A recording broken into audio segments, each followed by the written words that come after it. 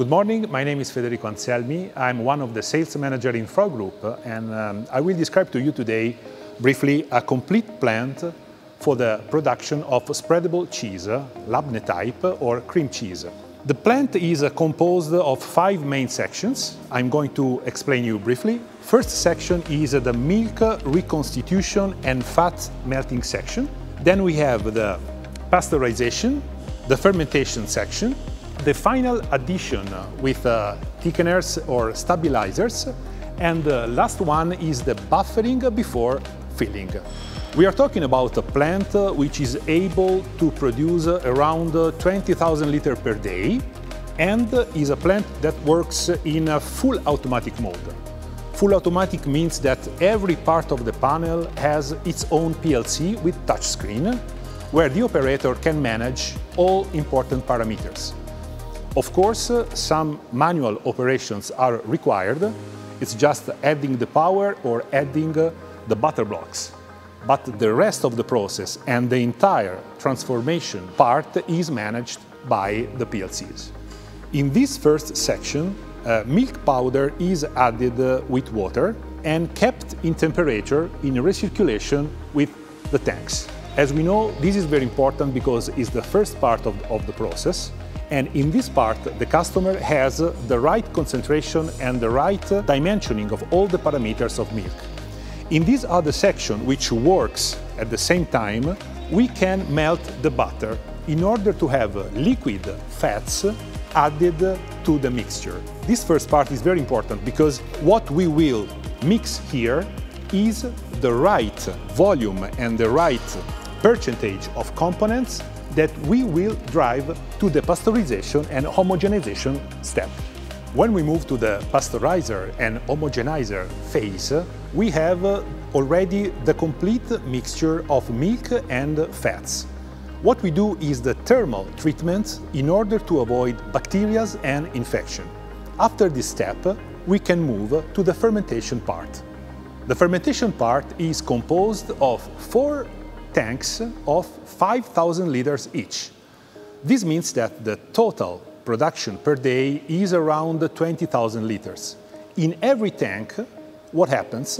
The milk which is being pasteurized and homogenized is added with fermenters in order to obtain the cheese.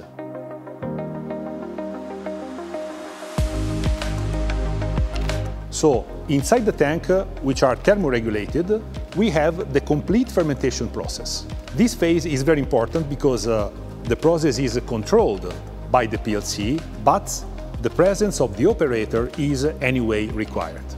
After the fermentation, we move to the final step where the milk, which is already produced, is added with minor ingredients, which are mostly thickeners, stabilizers, or any additional ingredients that guarantee a correct form and maintenance before the filling. This part is made by 2 tanks of 2,500 liters and a final buffer where the cheese is stored, waiting to be transferred to the filler. What you see here is the exact reproduction of the layout that will be installed in customer premises. This is very important, and this is let's say, a distinctive factor in Fraugroup because we install and test the equipment respecting the exact dimensioning that we have in customer facility. This is done because we have the opportunity to optimize the product transfer lines and mostly CIP delivery and return lines.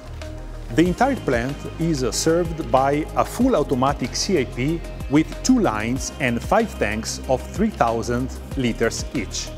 This is very important, and it's always quite an issue for many manufacturers because sanification and cleaning of every equipment is a very delicate phase.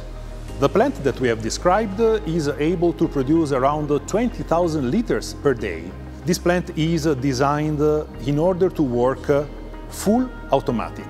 Of course, this means that in some steps, the presence of the operator is required just for the monitoring or to make some small direct actions on the machine. Anyway, this equipment is completely remotable. This means that for maintenance purposes or for commissioning support, Fraugroup is able to control and supervise from the company the entire production process from the beginning to the end. Let me thank you for paying attention to my description. Please do not hesitate to contact Frau for information or further details, and see you soon to the next video.